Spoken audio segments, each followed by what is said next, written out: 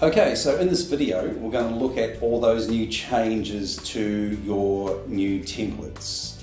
All right, so this one here is the consolidated group reporting. If I go to the report list here, you'll notice that we've got these different reports where it says the word consolidated instead of company. Over here, you'll notice that it has the words group as opposed to company. So if you look around all the different policies, you'll see the word group. One of the main new changes under the standards is that parent entity disclosures are required. So the only way to really do this is with a custom report here where you would enter the parent entity balance sheet and then just a summarized total of the profit and loss for the parent entity as well. And then over on the notes page, you'll notice we've got a new field for subsidiaries. So you now have to add all the subsidiaries and the percentages that you hold within those subsidiaries. So you can see we've got the new field here. So you'd have to add it under report fields.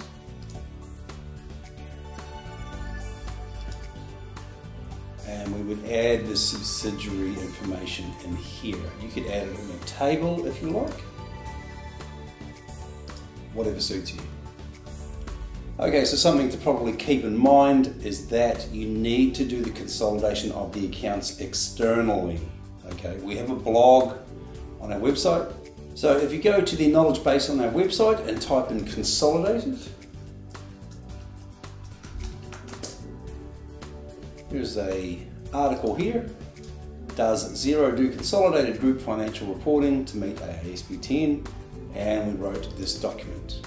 Now in this document, we walk through the process and we walk through some case studies and some example reports from the ASX. Okay, so next we're going to look at the improvements we've made for the reporting to charities.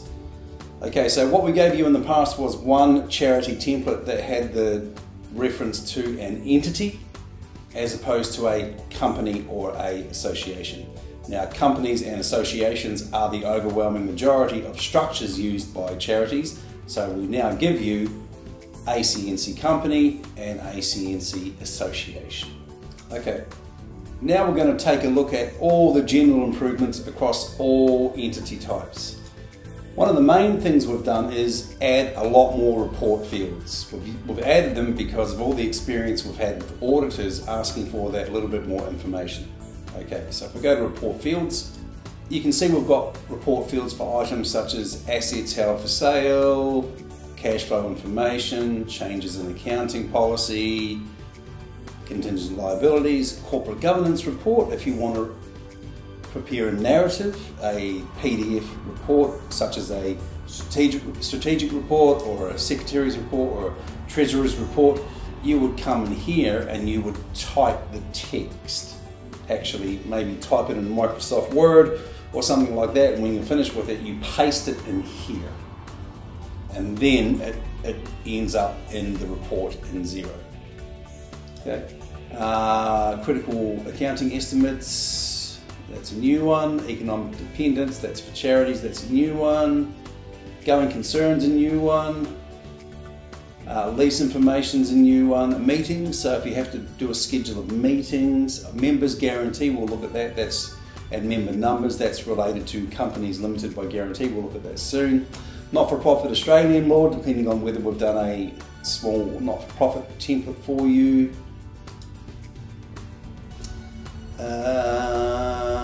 Revaluations, revenue recognition policy, secretary's report is new, significant changes may be new. Strategic reporting is a new one, subsidiaries of groups, and treasurer's report. So there's a whole bunch of new ones, and ultimately the value is that you have to do less work. There's less processing, there's less bits and pieces lying around the place, so it's all contained within one place. Okay, cash flow reporting in Xero. Okay, so sometimes in Xero the cash flow report just does not work. There's many reasons for that. One of the main reasons is when people post manual journals, they're not really aware that if you don't untick this, it's going to end up in the cash flow report. In other words, let's say you're going to prepare just the journal for depreciation. You would definitely untick that before you post depreciation. Other items would be dividends, income tax expense, reconciliation journals, adjustment journals, things like that. Okay, so you've got to be very mindful about this because this can create a few problems. We find it creates most problems when you're using when you're using a ledger, so a Xero organization where all you have is manual journals. That's where the problems occur. Okay, if this fails, what we have given you now over here, so if that manual journal process fails, what you can do is we've now got a whole bunch of custom reports. So if you come in here and type the word custom, we have got statement of cash flows custom, and in this situation you would complete the whole report manually. Okay, so you would end up dragging it up the page here, filling out all the information, getting rid of the word custom, and you're done. The other one is statement of changes in equity. Depending on your auditor, they may ask for the statement of changes in equity to be in a certain format. So we now give you a custom version of statement of changes in equity. The reason this report is custom and manual is because in this report we have columns of categories. We can't build you an automated reporting solution because these columns are categories. If you look at all the other reports here, the columns are dates. That report is very unique, so Xero does not allow me to insert columns of categories. You have to do it all manually. Okay, one of the other improvements we've made is we have split out these text boxes. For example, if you see significant changes in the state of affairs, you will see it again twice. You will see the first one is highlighted yellow, and by the way, when you actually publish this report, the yellow disappears. So what you would do in this situation is you would say to yourself, well, is there or isn't there? In this situation, there were no significant changes, so what you do is you hide the one you don't need. So there's always a yellow and red presentation, and you need to choose which one suits this job. Example, were there any dividends? If there was, we would hide this one and go and add the dividend amounts under report fields. Okay. There are about 8 of these yellow, red, hide processes across the template. So back up to the top here, if you wanted to insert a strategic report or a treasurer's report or a secretary's report, you would do it this way. Strategic report, back to the top. And then in the strategic reporting field, this is where you're going to paste your strategic report. So over here on the notes page, we have improved this significantly. Some of the main ones is we have created extra groups for expenses. What we've also given you is the option to put key management personnel disclosures in a narrative, or, depending on your auditor, in a table. So we've given you an employee 1 and employee 2 section here, whereas you would enter the amounts. And to change employee 1 and employee 2, you go to edit layout. And in here you would go to employee 1.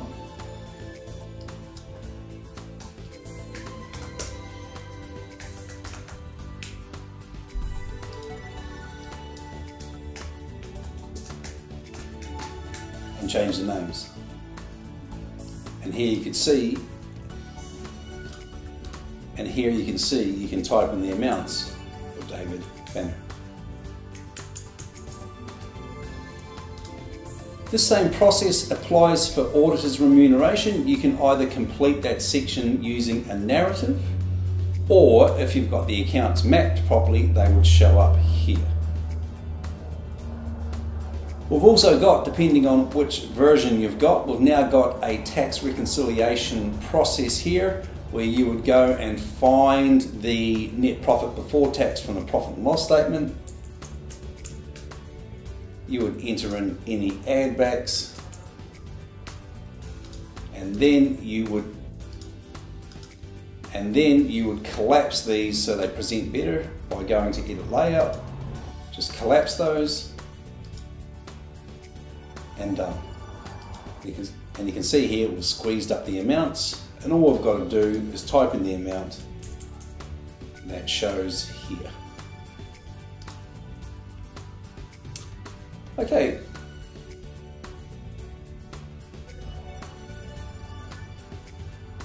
There's a few extra fields down here for lease liabilities. If the auditor would like some information about the leases, you can go and put it into the fields and it comes through as a narrative. We also have the same for reserves, evaluations, etc. And you will notice down here we also have that yellow, red, you need to make a choice process. So there's about 3 of them here. And then we've also got the ability to disclose related parties with either A, narrative, or B, with a table. And down here, we have inserted this reconciliation of cash flows from operating activities with profit after income tax. Now this only needs to be provided if your auditor asks for it and demands it. It is not part of AASB 1060, so it is not mandatory. Okay, and the final improvement to everything is we are constantly improving our knowledge base. So our knowledge base is available. We're going to restrict access at some point, whereas all our subscribing clients will only have access to certain articles. In here, we've got lots of templates for deferred tax, lease liabilities, fixed asset tables, you name it, cash flow templates. We keep adding more and more here based on all the feedback we get from our clients. Eventually, a lot of this information is going to be restricted to our paying clients. Okay, so that is all the changes. I hope this has been helpful. Just get in touch, give me a call, shoot me an email, let me know what you want to do, and have an awesome day. Thank you.